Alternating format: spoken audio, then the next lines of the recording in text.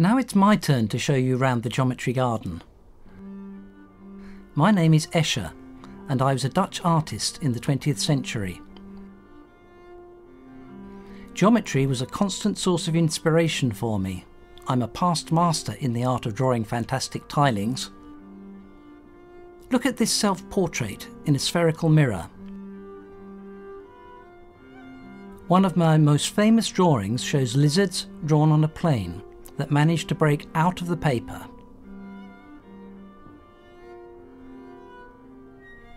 Now, perched on high, they contemplate their previous existence as flat life. To prepare ourselves for life in 4 dimensions, we are going to use the ideas behind both my engraving and a little book published at the end of the 19th century by Edwin Abbott, an English clergyman, called Flatland.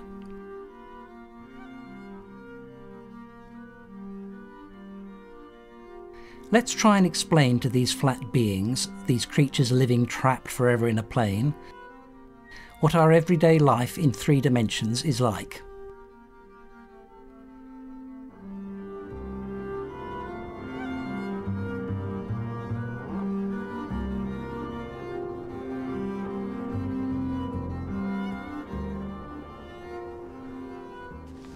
Let's imagine that one of these lizards manages to escape his miserable existence for a moment and climbs out and up onto a viewpoint looking down on his world.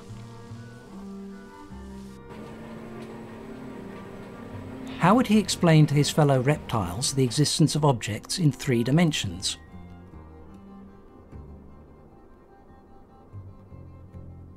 As a first attempt, he could try to pass some 3-dimensional objects through his flat world.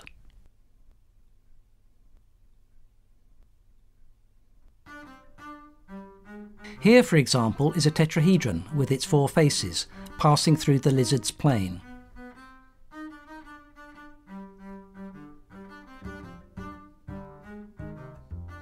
The flat creatures see a green triangle appear suddenly, then gradually shrink away. This is all they see, since their senses are entirely restricted and they cannot perceive anything outside of their plane. Each time that a lizard sees these green polygons appear, change shape and disappear again, he might imagine the form of the object that has just crossed his plane.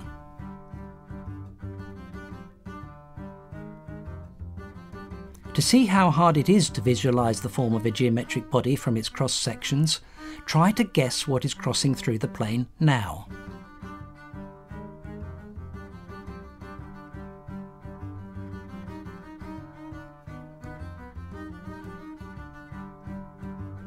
A tetrahedron.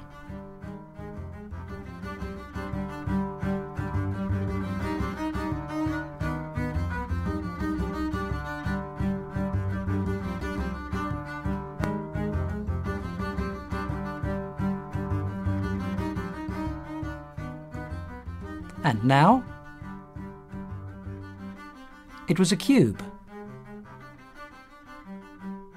Of course, you have to remember that these lizards don't have the same perspective that we have. All they see is a sequence of polygons, and they'll have to develop an understanding of depth in order to fully appreciate the shape of the body. And now what?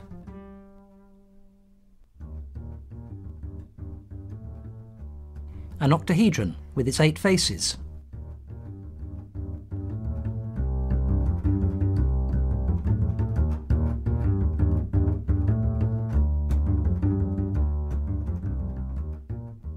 And an icosahedron. It's a solid with 20 faces.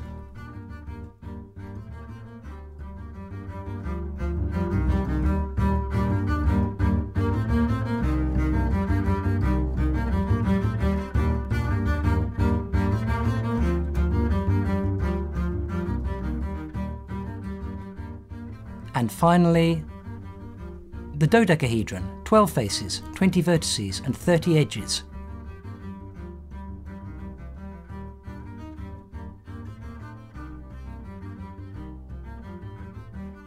Now we're going to show you some cross-sections, and only cross-sections, and you have to guess the polyhedron hiding behind them.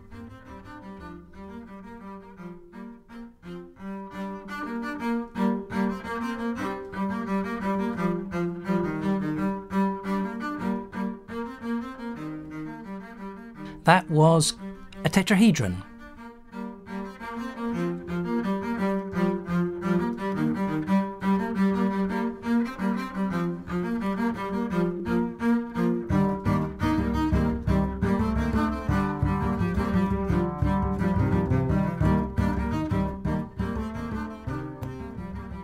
That was a cube.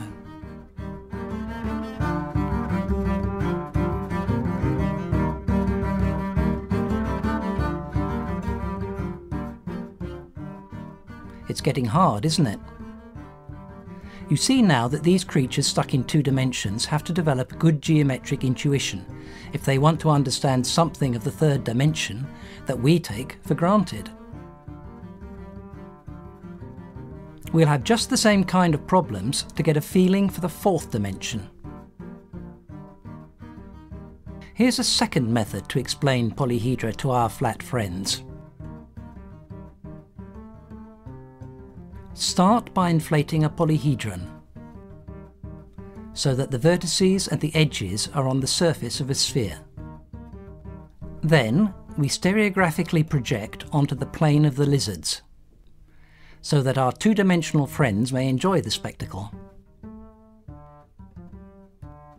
Of course, we can spin the sphere around, and with it our tetrahedron, just as we did before with the Earth.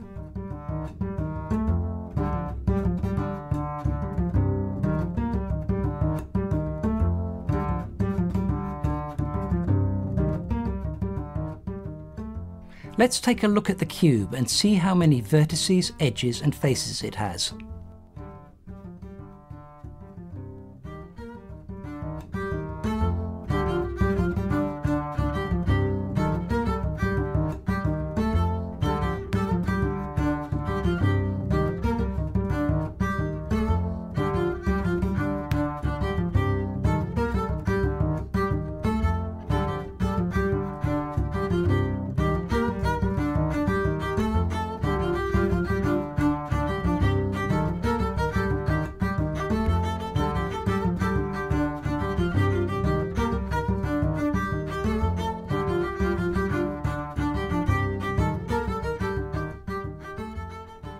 And now, here comes an octahedron.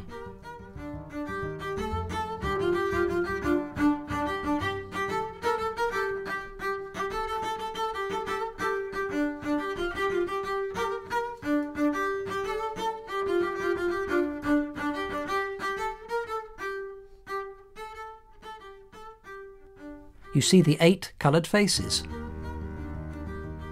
Look how the projections of the edges are arcs of circles.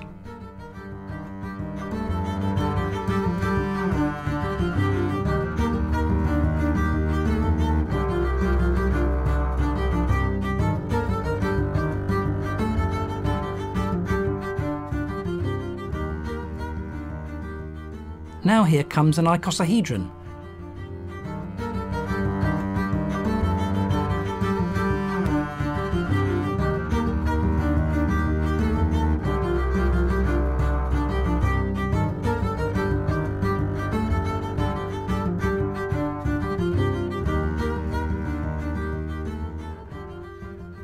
Its structure is more complicated, but it's not hard to understand even for the lizards.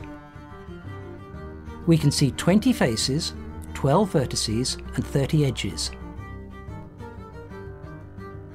Can you count them all?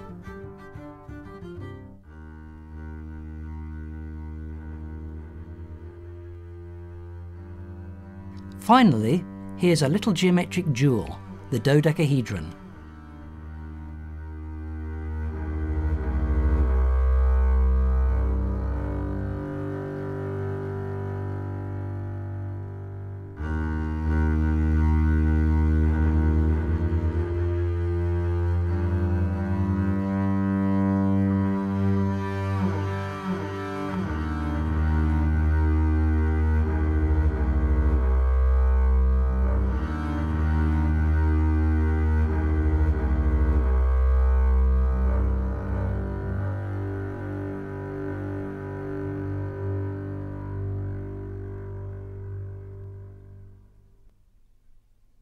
Now for some exercises. Let's take ourselves down into 2 dimensions and try to recognise the polyhedra from their stereographic projections. It's easy, isn't it? You can see the 4 faces, 6 edges, and 4 vertices. There, it's a tetrahedron.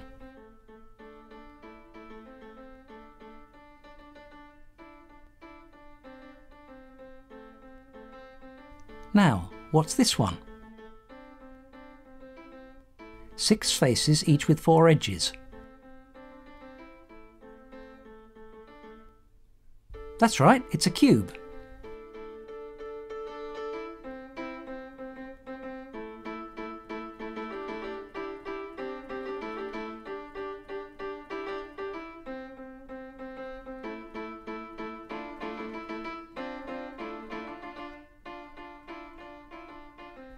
That was harder, wasn't it? The faces are triangles. 5 edges start out of each vertex. There are a lot of faces, perhaps 20.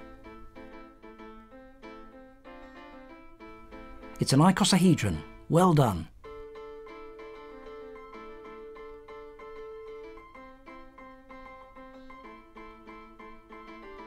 Let's look at the dodecahedron. Each face is a pentagon. If we count them, there are 12 faces. 3 edges start at each vertex.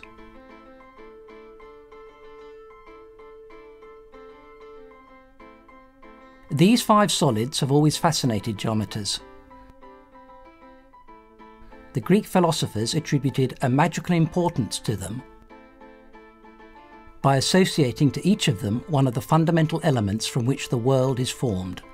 We call these figures the Platonic solids. So we agree then. It's not easy to get a feeling for the 3rd dimension when you're flat. There is more than one way to do this, but our stereographic projection appears to give a good idea of what's going on. Now we'll have to get ourselves ready for the 4th dimension. We're going to have to use our imagination.